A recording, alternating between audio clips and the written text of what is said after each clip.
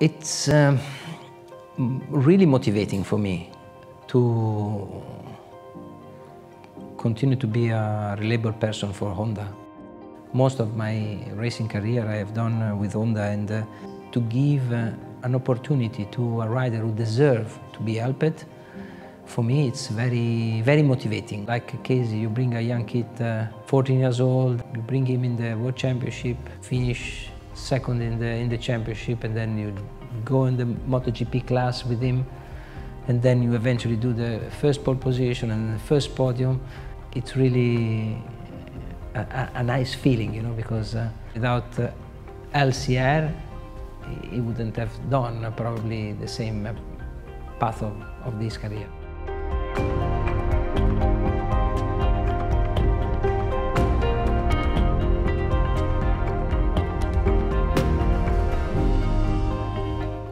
It's much more strong feeling when you win a race as a rider. It's also nice to be, of course, on the podium and below the podium, and maybe sometimes even go taking, you know, the trophy of the team winner. It's also special feeling. When we won our first race in MotoGP class, the feeling was kind of fantastic, you know. To be able, with my own organization, to win a MotoGP race is a fantastic feeling. And I still remember the TV commentator, Carl Crutchlow rewritten the history books. Carl Crutchlow win after 35 years.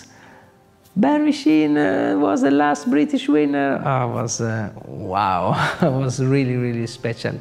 The Barry Sheen LCR brought in the podium Carl Crutchlow. It's really special.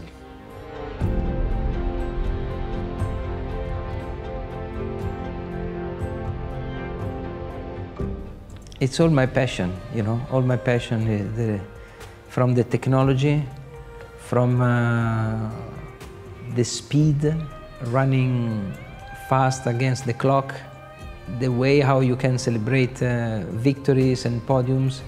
It's a mix of emotion that are part of my life. I cannot imagine to be without it. I tell you a secret.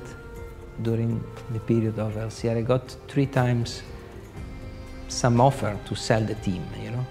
I never considered it, because it's not about money. It's about the fact that I really like my life.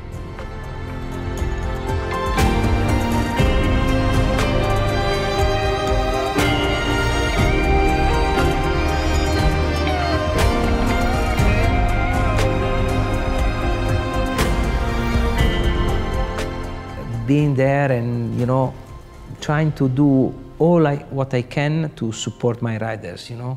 I need all this emotion, you know. Those emotions are part of my life, and I cannot imagine to stay without it.